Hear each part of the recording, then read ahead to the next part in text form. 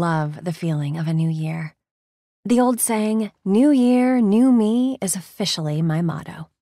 I've started exercising again, filled out a ton of job applications, and even gave up chocolate, which might actually kill me.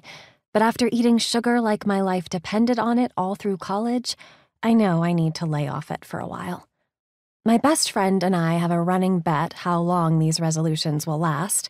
He says 2 months, I say at least 6, but only time will tell. The late evening rain pounds against my window, and though it's only 6, it's practically dark outside. It's one indication that winter is still here, but I'm treating it as an extended vacation. After doubling up on my classes the last few semesters and working my ass off so I could graduate a semester early, I decided I'd relax for a few months. I've chosen to enjoy myself and not stress while I wait for several different elementary schools to review my resume. Though I'm registered to substitute teach, I haven't been called in a few weeks, which is somewhat disappointing. "Mila," my mother calls from downstairs. After I find a permanent teaching job, the first thing I'm saving up for is an apartment.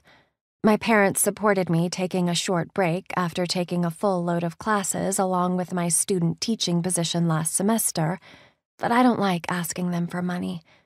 I'd rather earn it. "Yes, Mom?" I ask from the top of the stairs. "Your grandma called. Don't forget to call her back sometime this century." I roll my eyes, and before going to change clothes, I peek inside the twins' room, but they don't even notice me.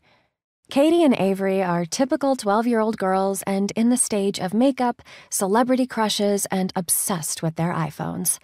Pretty soon, they'll be teenagers, which completely blows my mind since I've basically helped raise them.